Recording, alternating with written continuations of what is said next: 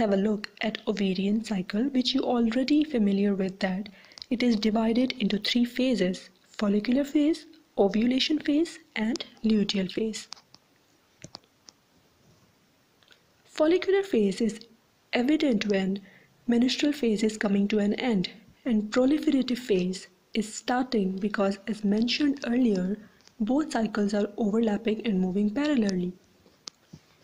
So, in follicular phase, three primordial follicles differentiates into primary follicles and then into secondary follicles. But focus here that only one of three secondary follicles is eventually selected for further differentiation into tertiary follicle, while the other two are died, which process is also known as atresia. This selected follicle is extremely important as it starts the next phase of ovarian cycle, and that is ovulation. Yes, this tertiary follicle contained or mature secondary oocyte, which then released from ovary in order to get fertilized. And that is the start of second part of ovarian cycle, that is ovulation, in which an egg is released from ovary into fallopian tube, and that process is called basically ovulation. And it divides follicular and luteal phase into pre and post-ovulation phases, like it did in uterine cycle. What defines an ovulation is mainly about halfway through the cycle, on average 14 days since the last menstrual flow began, there is a measurable decrease in the woman's basal body temperature, followed by a rapid increase in temperature and in her blood level of luteinizing hormone. This LH or luteinizing hormone surge appears to be the biochemical signal for starting ovulation. How this happens? When estrogen levels are high enough, this signal to the brain, as a result of which interior pituitary causing a dramatic increase in luteinizing hormone, which is termed as a LH surge, and this spike is basically what causes ovulation to occur. Summing up the hormonal control, in which at day 5th estrogen from ovary and FSH from pituitary start rising, and near ovulation FSH or follicle stimulating hormone starts declining, but at the same time luteinizing hormone reaches its peak, causing LH surge. Luteal phase is basically the time between ovulation and before the start of menstruation, when the body prepares for a possible pregnancy. Once ovulation occurs, the follicle that contained the egg transforms into something called a corpus luteum and begins to produce progesterone as well as estrogen. Progesterone levels peak about halfway through this phase. Following ovulation, the follicular cells that remain in the ovary become the corpus luteum.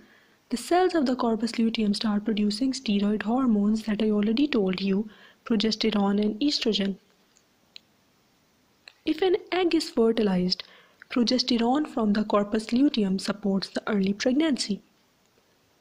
And if fertilization and implantation are not successful, the corpus luteum begins to degenerate within 10 days of being formed.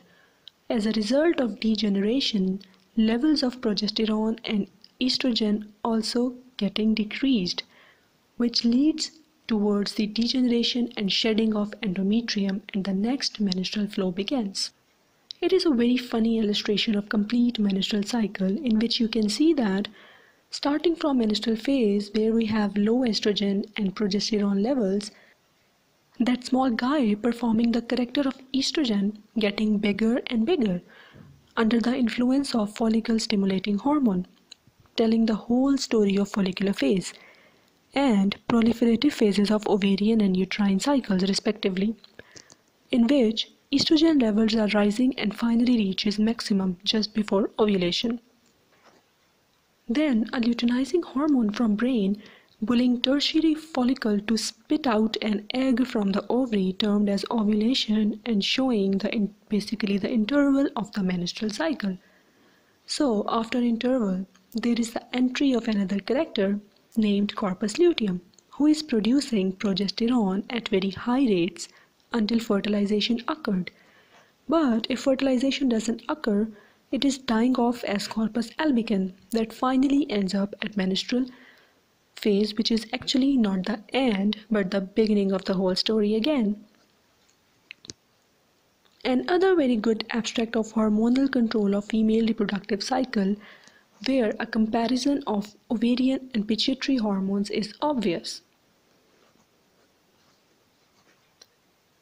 At the end, a very interesting question comes to my mind, that hormones are controlling physiological functions of menstrual cycle, but who is controlling these hormones? Have you ever listened about feedback loops which are actually controlling these hormones? They can be positive and negative feedback loops. Let's understand this concept with the help of this,